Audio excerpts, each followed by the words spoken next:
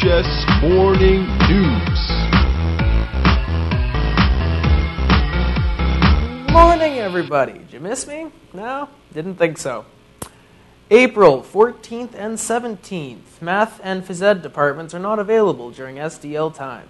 If you need help from any of these teachers, please see them before school, after school, or at lunch. Cosmetology 30 students are looking for female students to cut and trim and color. Haircutting is free and hair coloring is from $20 to $40. Come in now to book an appointment or for a free consultation. A reminder to all grade 12 students that you must be passing all courses required for graduation in order to be on the grad list in May.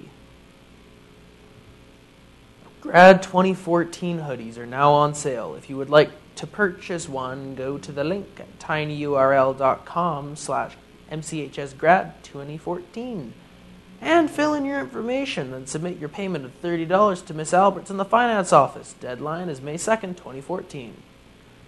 Any grade 12 athletes that are interested in applying for the Green and Gold Athletic Scholarship need to pick up an application from Mr. Drolet in the Phys Ed office. All applications must be turned in by May 15th. Norquest College will be hosting a Health Career Programs Info Night on April 16th at 6 p.m.